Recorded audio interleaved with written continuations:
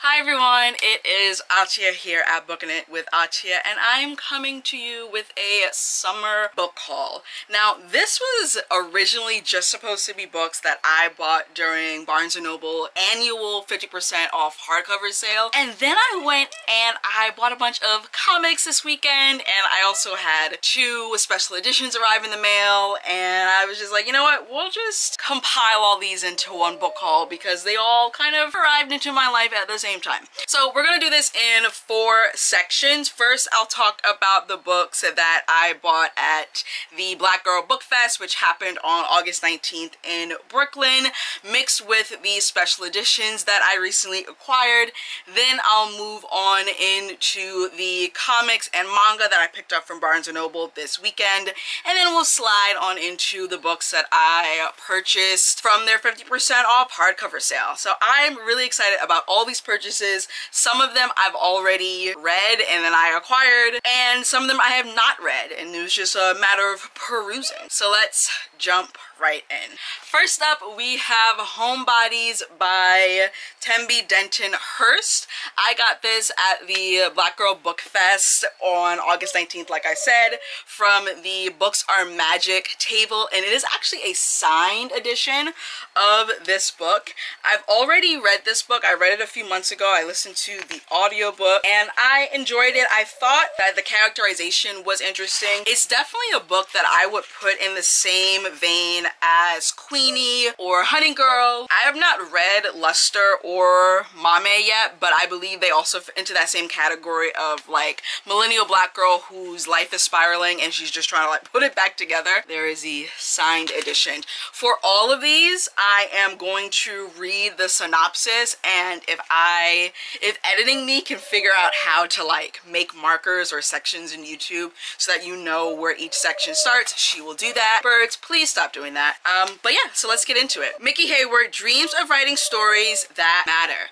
She has a flashy media job that makes her feel successful and a devoted girlfriend who takes care of her when she comes home exhausted and demoralized. Oh my god, be quiet. It's not all A-list media parties and steamy romance, but Mickey's on her way and is far from the messy life she left behind in Maryland. Despite being overlooked and mistreated at work, everything finally seems to be falling into place, until she finds out she's being replaced. Distraught and enraged, Mickey fires back with a detailed letter outlining the racism she's endured as a black woman in media, certain it will change the world for the better. But when her letter is met with overwhelming silence, Mickey is sent into a tailspin of self-doubt. Forced to reckon with just how fragile her life is, including the uncertainty of her relationship, she flees to the last place she ever dreamed she would run to, her hometown. Desperate for a break from her troubles. Back home, Mickey is seduced by the simplicity of her old life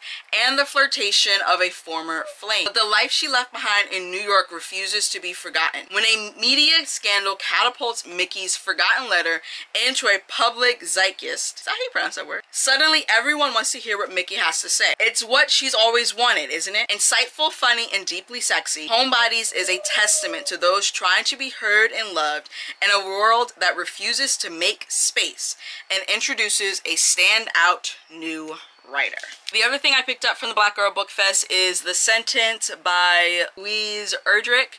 This is my second book of this author. I read Future Home of the Living God a few years ago. I did not enjoy it, but that was also this author's first foray into like sci-fi, literary sci-fi. So I figured I would give her literary fiction a try. And so The Sentence asks what we owe to the living, to the dead, to the reader, and to the book. A small independent bookstore in Minneapolis is haunted from November 2019 to November 2020 by the store's most annoying customer. Flora dies on All Souls Day, but she simply won't leave the store. Chuki, who has landed a job selling books after years of incarceration that she survived by reading with murderous attention, must solve the mystery of this haunting while at the same time trying to understand all that occurs occurs in Minneapolis during a year of grief, astonishment, isolation, and furious reckoning. The sentence begins on All Souls Day 2019 and ends on All Souls Day 2020. Its mystery and proliferating ghost stories during this 1 year propel a narrative as rich, emotional, and profound as anything Louise Erdrich has written. So when I picked this up, like, I had heard about it. I didn't know what it was, but the title was familiar to me. But when I read the synopsis, I was like, oh my goodness, like, yes, please, thank you. Now let's move on to the special editions that I acquired. This is The Bruising of Kilwa by Nassim Jamnia. This is the Rainbow Crate edition. Isn't this absolutely gorgeous? I had the ARC and I read the book, was that last summer or last fall, I think it was, and I really enjoyed it. So when I saw this cover and during an author chat that Be Too Weird had, it was brought up, it was mentioned, and once I saw the cover I was like, I absolutely have to get this. And then the inside, look at that, and then the naked book looks like this. Isn't that just stunning? So I do want to go back through it, or go through it at some point and highlight and underline what I annotated in my ARC copy. But yeah, oh, I should probably tell you what this is about. Oh, let me see, where is the synopsis? It's not on the inside dust jacket, so I'm going to pull up the story graph. So I apologize if you can hear the AC, not the AC, the fan in the background. It is very warm in my room, and the only way I would get through filming this is if the fan was on in some capacity. All right, so it says, here we go. Firuz A. Jafari is fortunate enough to have immigrated to the free democratic city-state of Kilwa, fleeing the slaughter of other traditional Sasanian blood magic practitioners in their homeland. Despite the status of refugees in their new home, Firuz has a good job at a free healing clinic in Kilwa, working with Kofi, a kindly new employer, and mentoring Afsone, a troubled orphan refugee with powerful magic.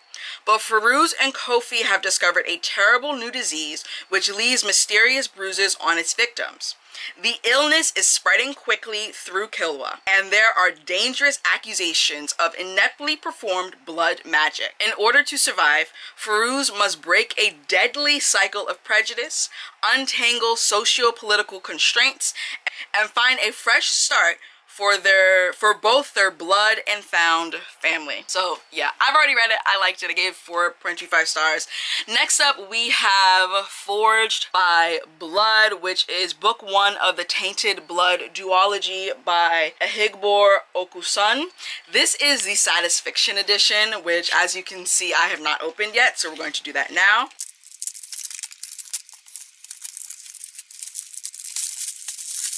There we go. Oh, look at that. I don't think the camera's gonna pick up just how red this is because it looks like it's coming out more orange. I have a letter from the author as well as a nameplate, bookplate, whatever this is called, that I'm gonna put in here once I get the chance. But in terms of what this is about, in the midst of an authoritarian regime and political invasion, Demi just wants to survive, to avoid the suspicion of the non-magical Ajes who occupy her ancestral homeland of Ife, to escape King Sorensen's brutal genocide of her people, the darker-skinned, magic-wielding Oluso, and to live peacefully with her secretive mother while learning to control the terrifying blood magic that is her birthright. But when Demi's misplaced trust costs her mother's life, survival gives way to vengeance. She bides her time until the devious Lord Ekwenzi grants her the perfect opportunity. Kidnap the Eje Prince Jonas and bargain with his life to save the remaining Oluso.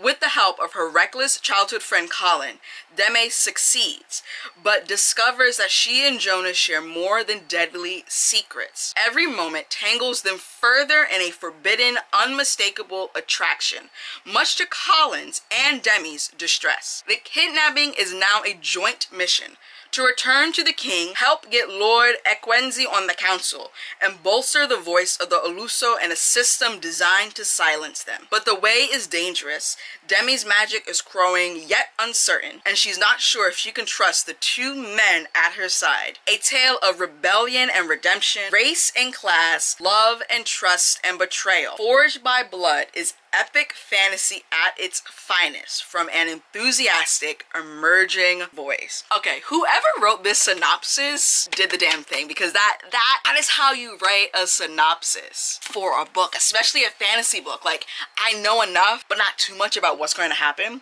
But yeah, I was already very excited for this the moment that I read what it was about and the moment that the cover was released, but now I'm more excited. I'm reinvigorated. Don't know when I'll get to it. Hopefully before 2023 is over, hopefully. All right, next up, let us head into the comics and manga that I got from Barnes & Noble over the weekend. I figure we can start with the only manga that I got, which is Snow White with the Red Hair, Volume 1. I borrowed the e-copy of this book from the library because I was interested and I read it. And if you don't know what I do with manga for series that I'm currently reading, I buy Volume 1 to keep in my collection just so I have a physical representation of that series. And then if there are any 5-star volumes after that, I gradually add them to the series. But because I know that I am going to be continuing with this series, I wanted to get Volume 1. So what is this about? Shirayuki is famous for her naturally bright red hair, and the Prince of Tanbarun wants her all to himself. But when she escapes into the woods of the neighboring kingdom, a young man named Zen and his 2 friends come to her aid. But who is Zen really? This volume also features a special one-shot, Colorful Seasons of August. I find it really engaging. I like the main character, Shirayuki. She's very independent just from like the very beginning of the story. She's like, yeah, no, I'm not about to become some random dude's concubine just because he likes my red hair. And she's like, I'm out. So yeah, I'm looking forward to continuing on with this manga series. Next up, we have Ayano, Child of Wonder, Volume 2. I'm not going to read the synopsis of this one because it's Volume 2, so I will grab my Volume 1. Ayano, a teenage orphan with no recollection of her past, suddenly discovers that she has abilities that rival the ancient deities spoken of in the folklore of her people. It is these abilities that are the key to bringing back an age of wonders, as Ayano begins her journey to save a world on the brink of destruction. The corrupt, cursed wildlife, and strange divine beasts are determined to destroy humanity unless Ayano can stop. Pretty straightforward.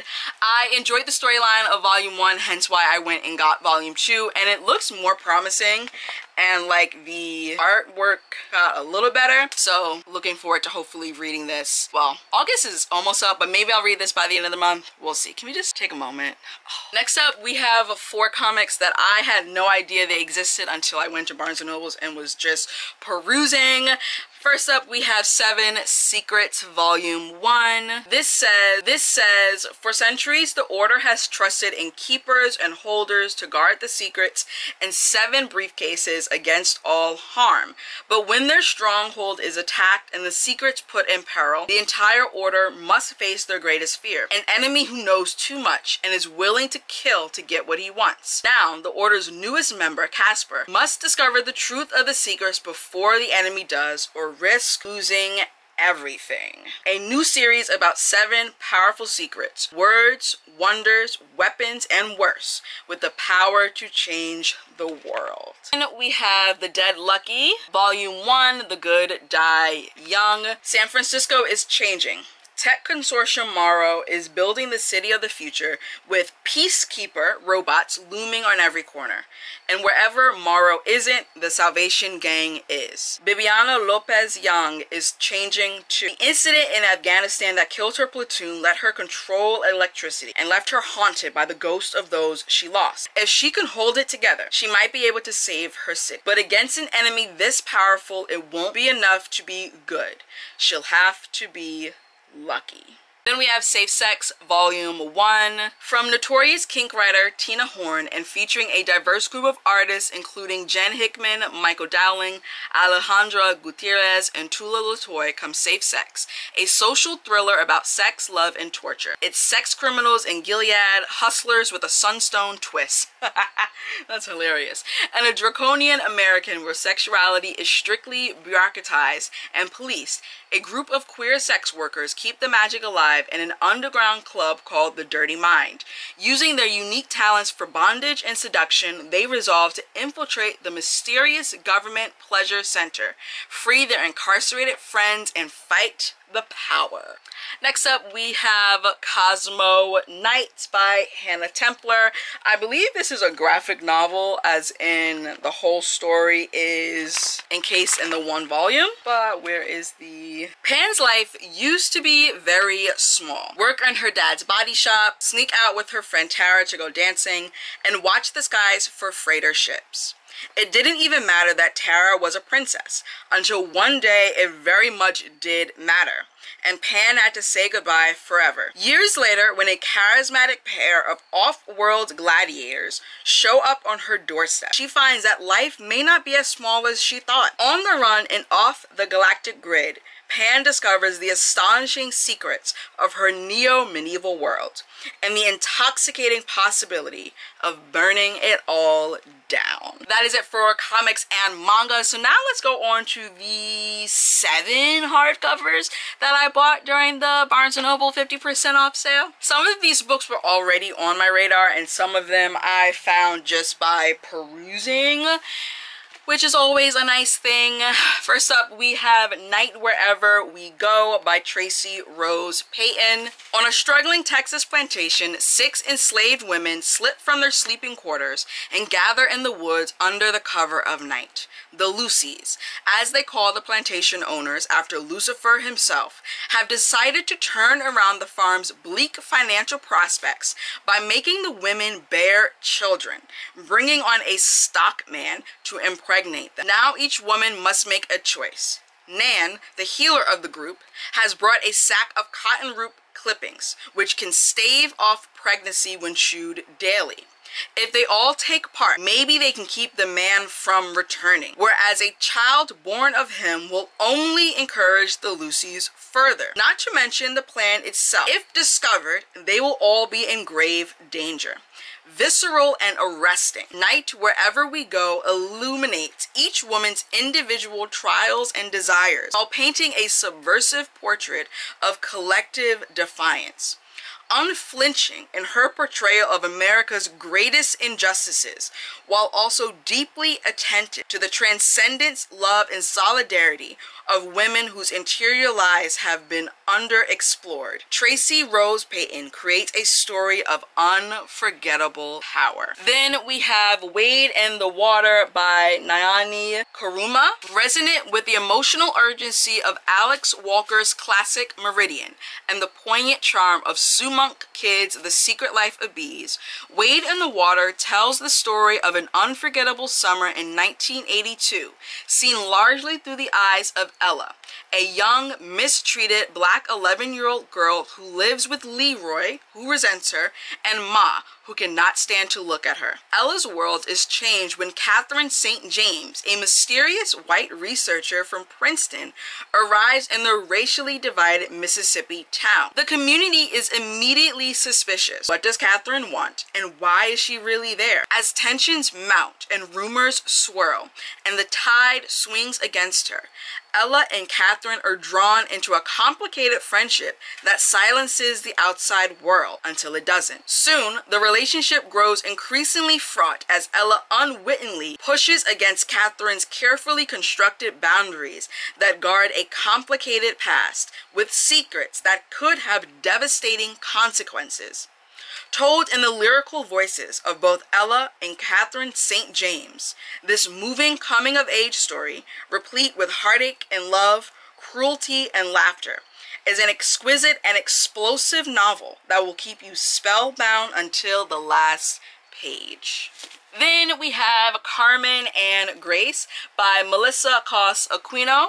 Carmen and Grace have been inseparable since they were little girls. More like sisters and cousins, survivors of a childhood marked by neglect and addiction and a system that never valued them. For too long, all they had was each other. That is, until Doña Durga swept into their lives and changed, taking Grace into her home, providing stability and support, and playing an outsized role in Carmen's upbringing too. Durga is more than a beneficent force in their Bronx neighborhood. She's also the leader of an underground drug empire, a larger-than-life matriarch who understands the vital importance of taking what power she can in a world too often ruled by violent men. So when Durga dies suddenly under mysterious circumstances, Carmen and Grace's lives are thrown into chaos. Grace has been primed to take over and has grand plans to expand the business, but Carmen is ready to move on from the shadow of Durga and her high expectations, and most of all, from always looking over her shoulder in fear. She's also harboring a secret. She's pregnant and starting to show, and desperate to build a new life before the baby arrives. But how can Carmen leave the only family she's ever known? This tight sisterhood of women known as the DOD, a group of lost girls turned skilled professionals under Durga's guiding hand, all bound in their spirituality and merciless support of one another. Especially now, outside threats are circling and Grace's plans are speeding recklessly forward. As tough and tender as its main character, Carmen and Grace will grab readers from the first page with its raw depth of feeling and heart-pounding plot, a moving meditation on the choices of women and the legacy of violence. It's a devastatingly wise and intimate story about the bonds of female friendship, ambition, and found family. Next up, we have The Unfortunates by J.K. Chukwu. Sahara is not okay. Entering her sophomore year, she already feels like a failure.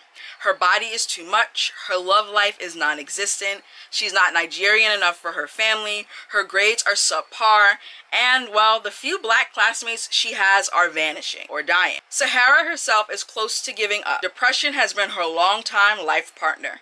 She believes that this narrative, taking the form of an irreverent, no-holds-barred thesis addressed to the powerful university committee that will judge her, may be her last chance to document the unfortunates' experiences before she joins their ranks. But maybe, just maybe, she and her complex community of BIPOC women aren't ready to go out without a fight. And this is one of the ones that I just happened upon on their website, and I was immediately taken in by the cover and then by the synopsis. Next up, we have Rosewater by Liv Little. Elsie is a sexy, funny, and fiercely independent woman in South London. But at just 28, she is also tired. Though she spends her days writing tender poetry in her journal, her nights are spent working long hours for minimum wage at a neighborhood dive bar.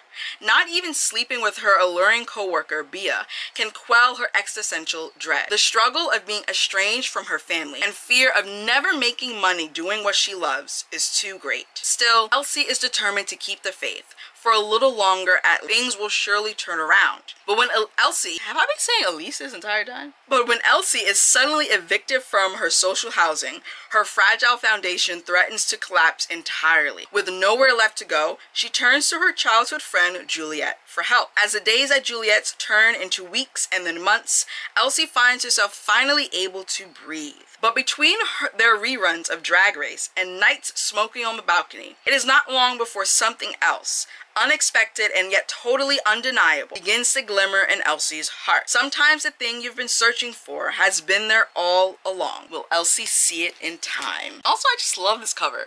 It's so simplistic, but it just works. Then we have What Happened to Ruthie Ramirez by Claire Jimenez. The Ramirez women of Staten Island orbit around absence. When 13-year-old middle child Ruthie disappeared without a trace, it left the family scarred and scrambling. One night, 12 years later, oldest sister Jessica spots a woman on her TV screen in a raunchy reality show.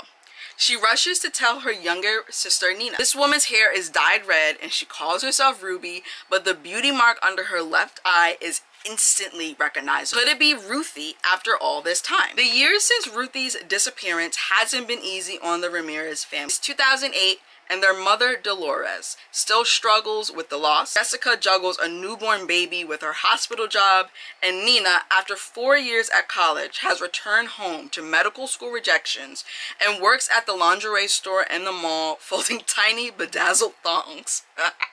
After seeing Maybe Ruthie on their screen, Jessica and Nina hatch a plan to drive to where the show is filmed and find their long-lost sister. When Dolores catches wind of their scheme, she insists on joining, along with her pot-stirring, holy roller best friend. What follows is a family road trip and reckoning that will force the Ramirez women to finally face the past and look toward a future, with or without Ruby. Then we have The God of Good Looks by Brianne McIver, another cover that's just... Bianca Bridge has always dreamed of becoming a writer. But Trinidadian society can be unforgiving, and having an affair with a married government official is a surefire way to prospects. So when Obadiah Cortland, a notoriously tyrannical entrepreneur in the island's beauty scene, offers her a job, Bianca accepts, realizing that working on his magazine is the closest to her dreams she'll get. As Bianca begins to embrace her power and creative voice, she starts to suspect Obadiah is not the elite tyrant he seems. She's right. Born in one of the poorest parts of Trinidad, Obadiah has clawed partway up society's ladder and built his company around his meticulously crafted persona. Now he's not about to let anyone, especially Bianca, see past his facade. When Bianca's ex-lover threatens everything she's rebuilt, jeopardizing all she's come to love about her new life, she's surprised to find support from the most unlikely ally, and finally draws the strength to fight back like her mother taught her. Sharp-witted and fiercely fun, The God of Good Looks alternates between Bianca's diary entries and Obadiah's first-person narrative to portray modern Trinidad's rigid class barriers and the fraught impact of beauty commodification. Boisterous, moving, and full of meaty, universally relatable questions, McIver's sparkling debut is an open-hearted, awakening tale about prejudice and pride, the mask we wear, and who we can become if we dare to take them off. This is another synopsis writer where it's like they were doing their job. That was excellent. All right, that is it for my summer book haul. Thank you so much for watching. If you're not already subscribed, make sure to do that. You can find all of my socials and links down below. If you are in the mood or looking for some bookish merch, ding, ding, ding, ding, ding, check out my Etsy shop, which is also linked down below. Stock up on some cozy fall sweaters as we head into colder winter here in the US and the Northern Hemisphere. And I will see you all in the next video. Bye. Showing. I ain't living for the moment. I see what's mine and I want it. Hungry like a Pac-Man. I'm Bruce Wayne and Batman. I'm Naruto with a Hanzo. Got a sharp mind like I'm Einstein. Plus I'm copywriting, so it's all mine. Check it for me, I'm in the sky.